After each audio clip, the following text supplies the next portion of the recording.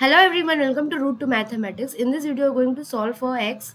So the given question is find all the solution of x that satisfy the given equation 2x plus x square plus x cube plus x to the power 4 minus x to the power 5 equals to 0. So here we have given an equation with the highest degree 5 and we're asked to find all the solution of x.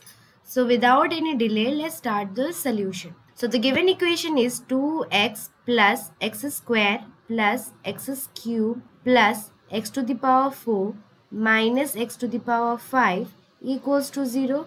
Okay, in the next step, let's just arrange the equation from highest degree to lowest degree. So we have minus x to the power 5 plus x to the power 4 plus x cube plus x square plus 2x equals to 0. Okay, in the next step, let's just take minus 1 common. So we have x to the power 5 minus x to the power 4 minus x cube minus x square minus 2x equals to 0. This implies this. Let's just take x common. So we have x to the power 4 minus x cube minus x square minus x minus 2 equals to 0.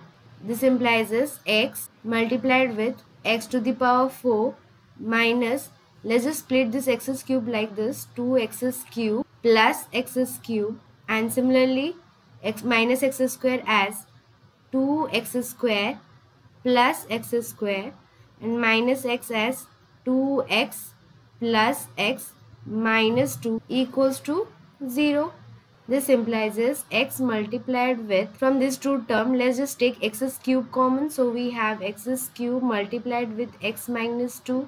Similarly, from this two term, let's just take x square common. So plus x square multiplied with x minus 2 plus, similarly, let's just take x common here. So we have x minus 2 plus, and from this two term, let's just take 1 common. So we have x minus 2 equals to 0.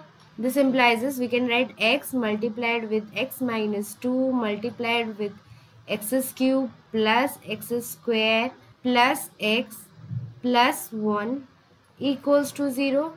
This implies this, x multiplied with x minus 2 multiplied with, let's just take x square common from this two term. So we have x square multiplied with x plus 1 plus 1 multiplied with x plus 1, okay, equals to 0.